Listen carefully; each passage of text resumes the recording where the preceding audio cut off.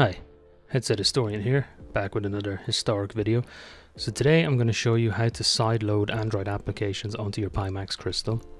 One thing to be aware of is that not all Android applications will work with the Pimax Crystal. I believe that most should, but any Android applications that require Google Play services will not work. So for example, any Google applications such as Maps, Sheets, Docs, they won't work because they rely on that Google Play services. So your mileage may vary, but I think the majority of applications you should be fine with, unless they, are directly from Google or they're based on a Google account or something like that. So let's get started. Step 1 is download an APK that you would like to install onto your Pimax Crystal. So for this use case, I'm going to download the Steam Link APK. I'm not sure if this actually works or not. It'll be interesting to try it out, but I'm going to download the Steam Link application. I'm downloading from APK Mirror.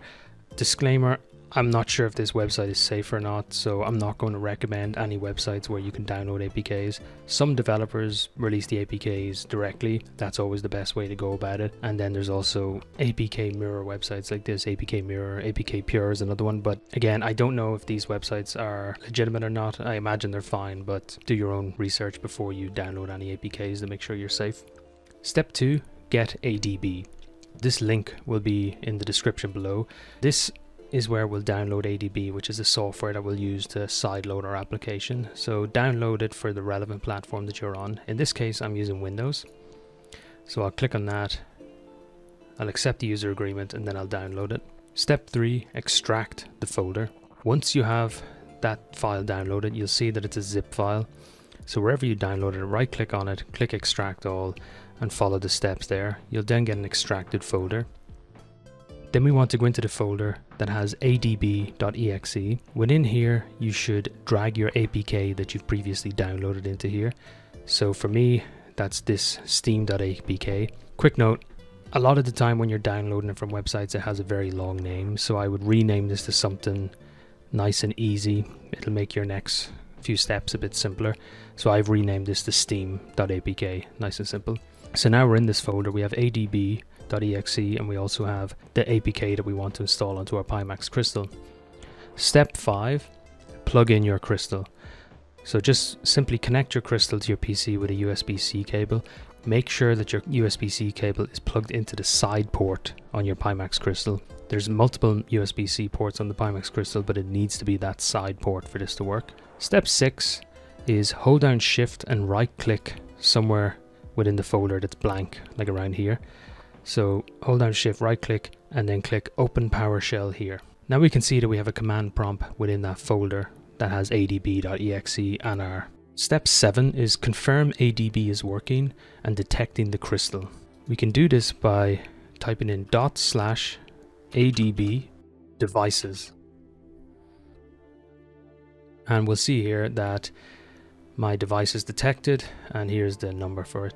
So if you're seeing multiple devices in your list, then you may have perhaps your phone's plugged in and charging, or something else. So just unplug any other Android devices that you may have attached to your computer, and once you see only one thing left in the list, that should be your crystal.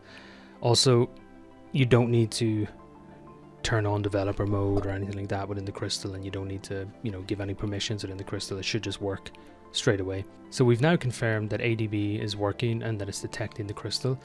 So the last step is simply to install the APK. So we do /adb install and then the name of your APK.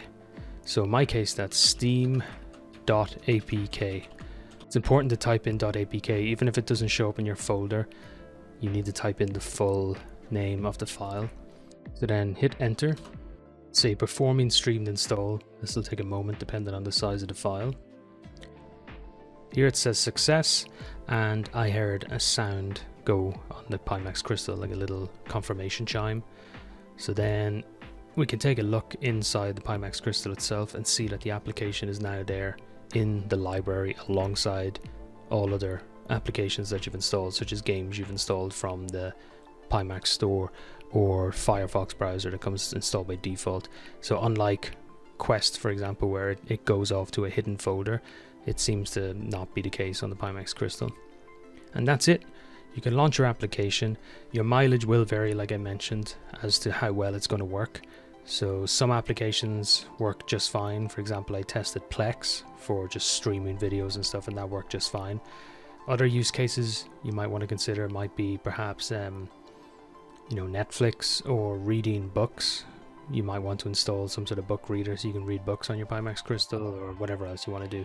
There's a lot of Android applications out there for a lot of different use cases, so you know, I'm sure everyone can think of different things that they might want to do with this. So I hope this was useful, and if you had any issues trying to go through these steps, do let me know.